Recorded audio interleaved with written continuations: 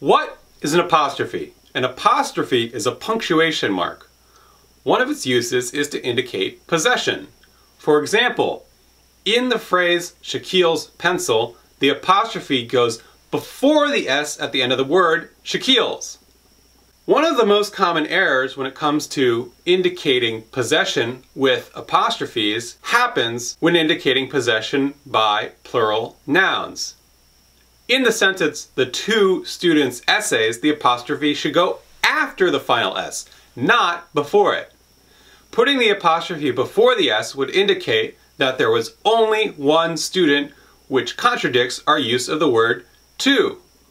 Note that an apostrophe is not used for plural nouns where no possession is indicated. For example, in the sentence, he bought 2 shirts, students will sometimes put an apostrophe before the S at the end of the word shirts.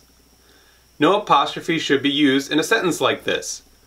Apostrophes are used to indicate when there is possession, not merely to designate a noun as singular or plural. Here's another tricky question. If we want to say there was a bicycle owned by both Rod and Todd, how would we do so?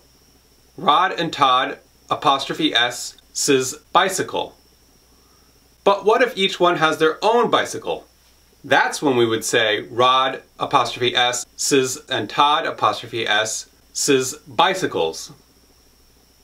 Need help studying? Subscribe to Colburn Classroom and be on the lookout for new videos.